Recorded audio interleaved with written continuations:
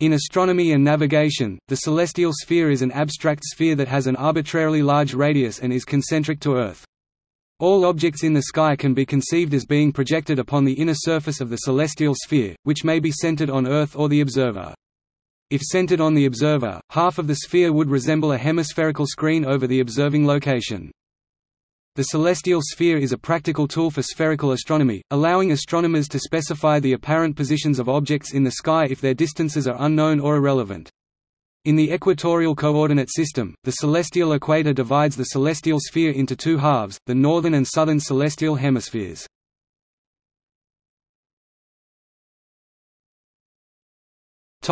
Introduction.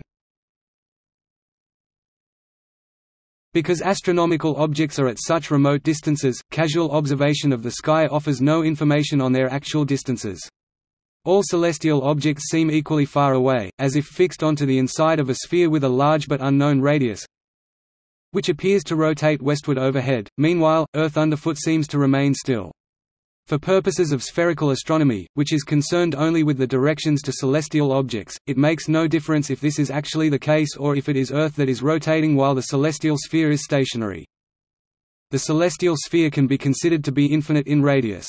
This means any point within it, including that occupied by the observer, can be considered the center. It also means that all parallel lines, be they millimeters apart or across the Solar System from each other, will seem to intersect the sphere at a single point, analogous to the vanishing point of graphical perspective. All parallel planes will seem to intersect the sphere in a coincident great circle, a vanishing circle. Conversely, observers looking toward the same point on an infinite radius celestial sphere will be looking along parallel lines, and observers looking toward the same great circle, along parallel planes. On an infinite radius celestial sphere, all observers see the same things in the same direction. For some objects, this is oversimplified. Objects which are relatively near to the observer, for instance, the Moon, will seem to change position against the distant celestial sphere if the observer moves far enough, say, from one side of planet Earth to the other. This effect, known as parallax, can be represented as a small offset from a mean position. The celestial sphere can be considered to be centered at the Earth's center, the Sun's center, or any other convenient location, and offsets from positions referred to these centers can be calculated. In this way, astronomers can predict geocentric or heliocentric positions of objects on the celestial sphere, without the need to calculate the individual geometry of any particular observer, and the utility of the celestial sphere is maintained. Individual observers can work out their own small offsets from the mean positions, if necessary. In many cases in astronomy, the offsets are insignificant. The celestial sphere can thus be thought of as a kind of astronomical shorthand, and is applied very frequently by astronomers. For instance, the Astronomical Almanac for 2010 lists the apparent geocentric position of the Moon on January 1 at 0 hours 0 minutes and 0 seconds .00 terrestrial time, in equatorial coordinates, as right ascension 6 hours 57 minutes 48.86 seconds, declination plus 23 degrees 30 05.5. Implied in this position is that it is as projected onto the celestial sphere. Any observer at any location looking in that direction would see the geocentric Moon in the same place against the stars.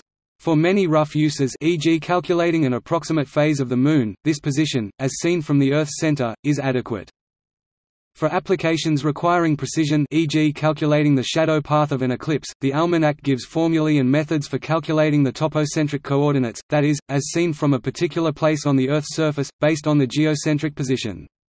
This greatly abbreviates the amount of detail necessary in such almanacs, as each observer can handle their own specific circumstances.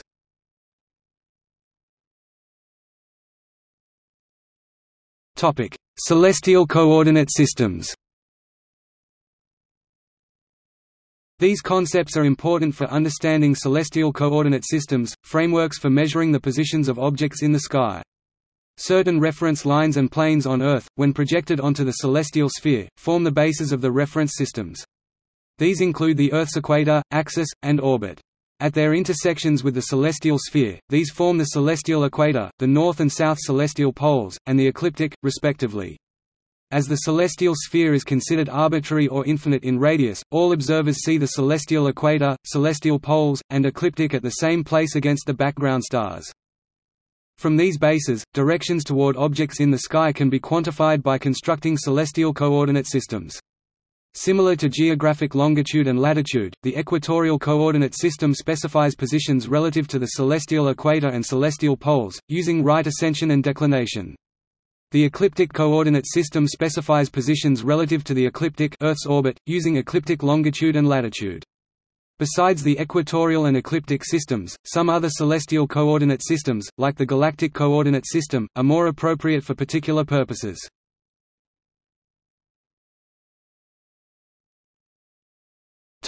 History.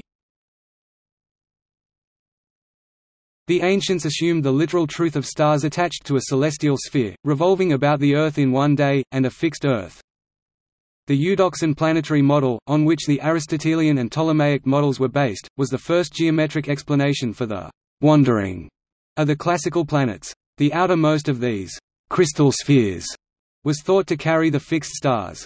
Eudoxus used 27 concentric spherical solids to answer Plato's challenge, "By the assumption of what uniform and orderly motions can the apparent motions of the planets be accounted for?"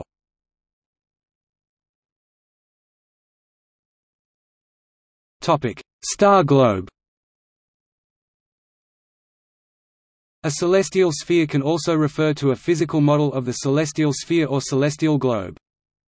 Such globes map the constellations on the outside of a sphere, resulting in a mirror image of the constellations as seen from Earth. The oldest surviving example of such an artifact is the globe of the Farnese Atlas sculpture, a 2nd-century copy of an older Hellenistic period, ca. 120 BCE work.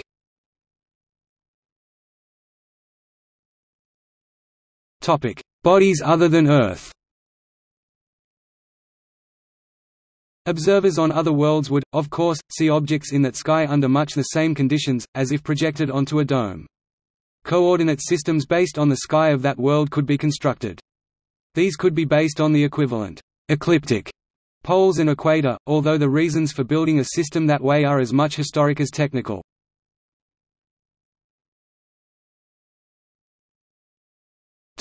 See also Notes